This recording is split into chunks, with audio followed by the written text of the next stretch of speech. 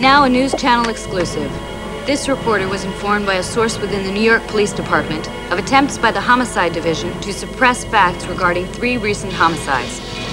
Facts and witnesses to these murders point unmistakably to a uniformed police officer. I repeat, a uniformed New York cop has been seen in the commission of the brutal killings occurring on the streets of the city after dark.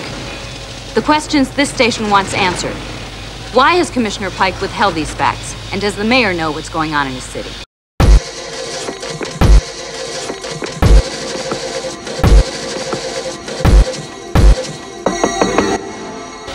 I repeat, a uniformed New York cop has been seen in the commission. You're not gonna get me.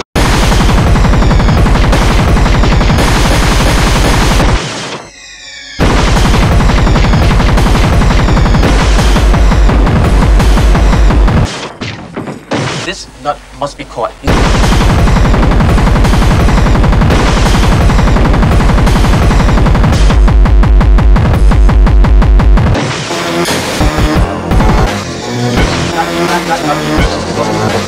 She thought he was the fucking maniac.